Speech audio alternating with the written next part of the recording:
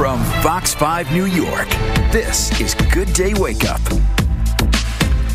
Former President Donald Trump back in a courtroom today as closing arguments are expected to begin. What to expect from today's proceedings.